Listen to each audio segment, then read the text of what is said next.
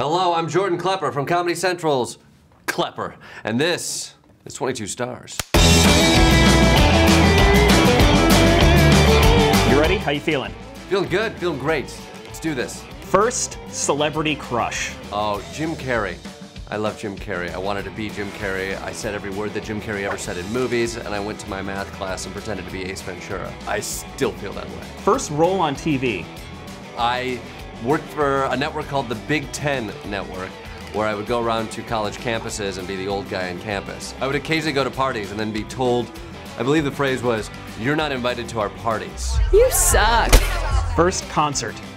First concert was, it was MC Hammer, and he was touring with TLC and Boys to Men. It was the Too Legit to Quit tour. My Uncle Wayne took me and he tried to get us backstage. We did not go backstage. First album.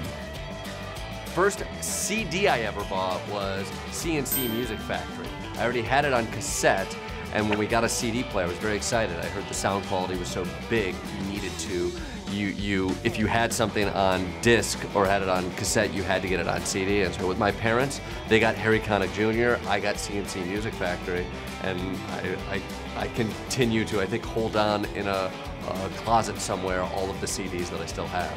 First car. First car. Well, as a New Yorker, I still don't technically own a car. But as a high schooler, my parents had a Mitsubishi van/wagon, which was literally a box. It was a white box that looked like a milk carton, and I drove that to and from school listening to the Wu-Tang Clan as loud as I could. First on-screen kiss. On-screen kiss. Wyatt Cenac. I did a thing for the Chris Gethard show, and I had to kiss Wyatt on camera. So it's why you get into the biz. First job.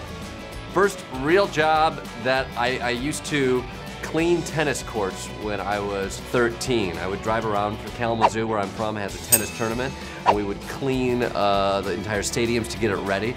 And so it was a lot of hanging out at tennis stadiums during the day and praying it didn't rain. First movie you saw in theaters. Oh, first movie in theaters would be E.T. My parents made a calculated decision that they wanted me to go there so I could experience the heartbreak that is Steven Spielberg film. First R-rated movie you saw in theaters. First R-rated in theaters was The Firm, John Grisham's The Firm. I remember it was a Tom Cruise movie.